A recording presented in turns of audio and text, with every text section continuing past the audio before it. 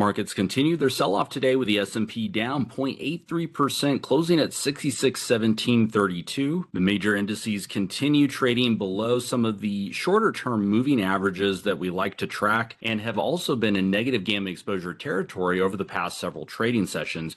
You can see on our chart here, most of the gamma exposure is currently situated at the 6700 strike, even though there is a very wide dispersion of gamma exposure, basically between 6500 and 7000 on the high end. And if we zoom out to the daily candlestick chart, we are still in this very important zone, our lower dealer cluster zone, which is hovering around the 6600 level. This is also an area where price has seen a big inflection point going back to the beginning of September. So entering this area once again, basically over the last several trading sessions on this pullback. On the daily candlestick chart, we've now seen a couple of closes below the 50-day EMA. The 50-day EMA currently sitting at 66.8425. That's this red line that you see on our chart.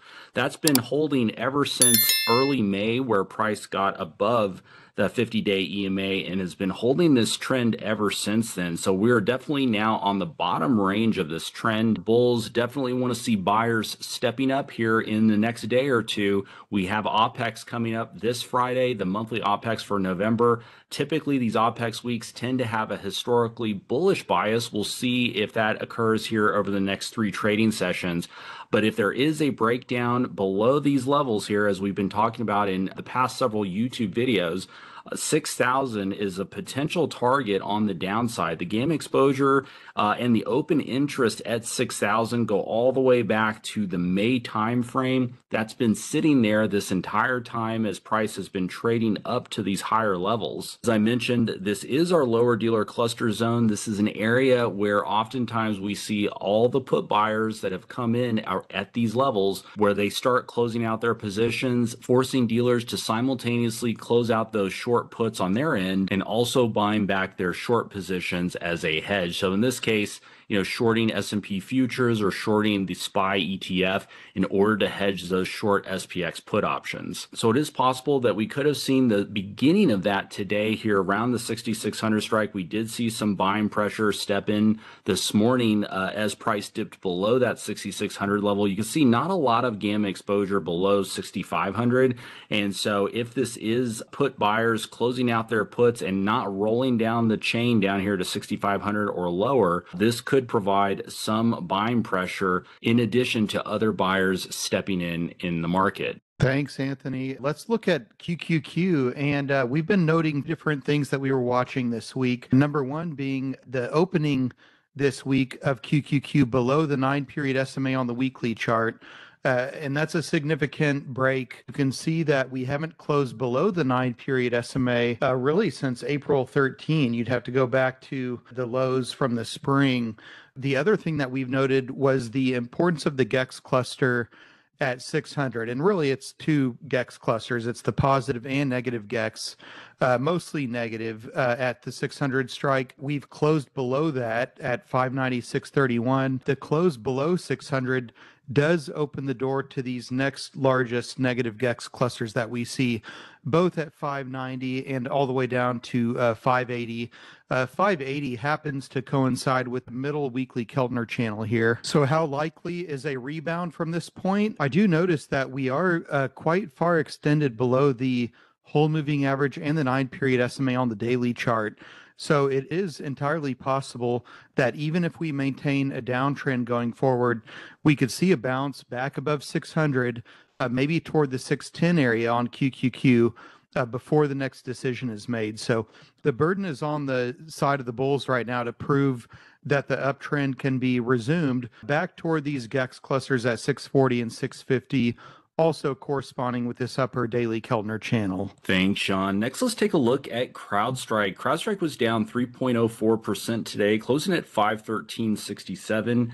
If we zoom in here to the chart, basically over the last month, we can see CrowdStrike primarily trading between the 550 and the 500 level. And in fact, gamma exposure is mostly still concentrated between these major strikes. Overall, CrowdStrike has been in a decent uptrend ever since middle of September. September. You can see holding the 50-day EMA, while a lot of other tech names have been failing below their 50-day EMA. CrowdStrike is one of the stronger names that's been holding above that level. And we've actually been trading an iron condor strategy on CrowdStrike. We actually closed out our existing position today, locking in $498 profit on that iron condor. We were playing the spread between the 500 and 545 strikes, right in that zone that we were just pointing out. And so even though we exited that position today, we noted in our Discord post that we still like that 500 to 550 range, and will likely re-enter a very similar position targeting the December OpEx. So that's the December 19th expiration. And coming back here to our current chart, you can see most of the gamma exposure still mostly concentrated between that 500 and 550 level.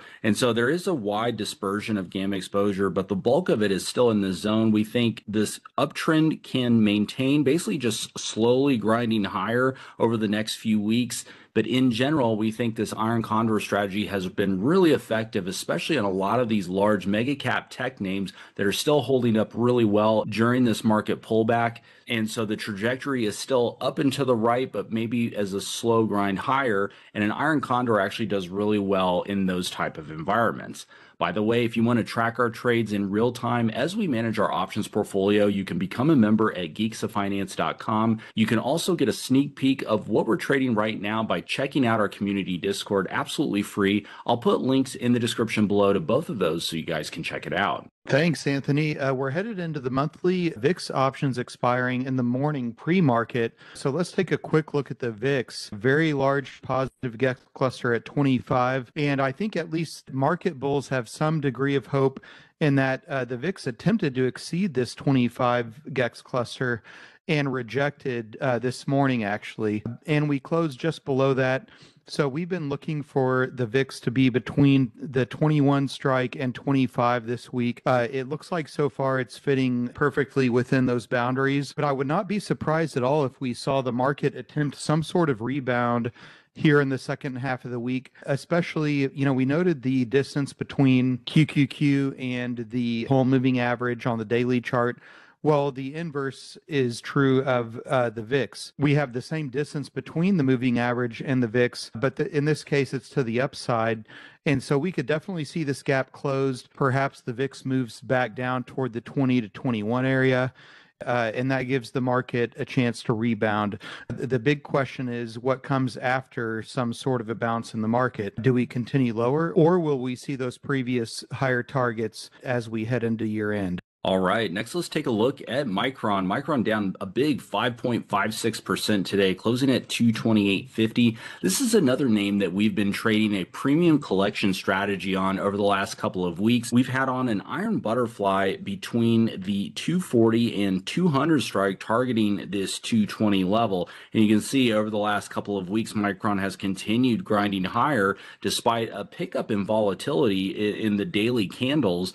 With today's pullback, we're right back into our overall zone and actually in a nicely profitable position. The gamma exposure structure has shifted higher over the last several weeks, mostly now between the 230 and the 250 level. And the majority of the options volume today also between that 240 and 250 level as well. And so because we do have a slight profit on those iron butterflies, we'll likely try to lock in those gains tomorrow morning and roll up the options chain. And that's one of the nice things about monitoring gamma exposure data in real time.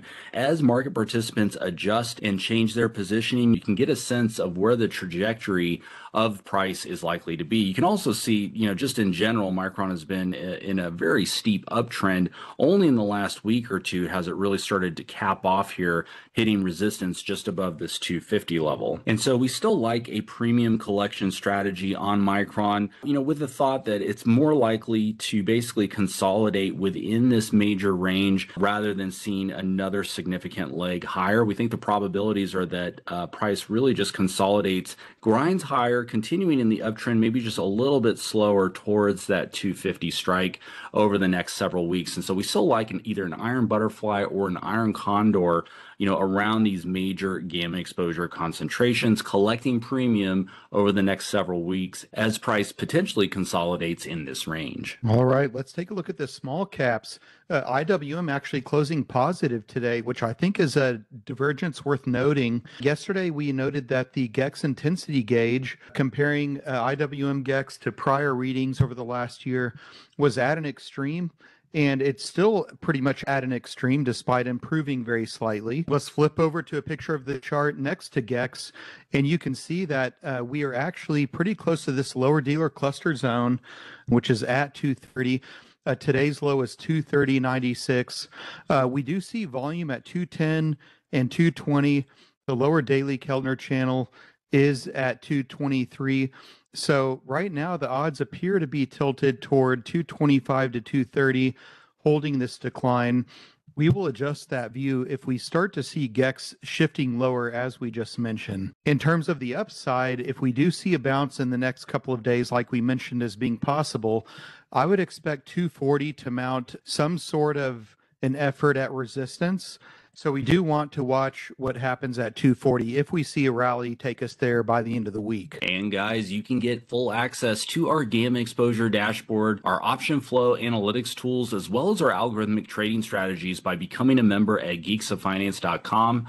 Members also get access to the premium channels in our community Discord. We've got a ton of great traders in there sharing their own trade setups and strategies, and you can also track our trades in real time as we manage our options portfolio. It's a great resource, so you definitely want to check it out. I'll put links in the description below to all of that so you guys can take a look. Thanks so much, everybody, for watching, and we'll see you guys in the next video.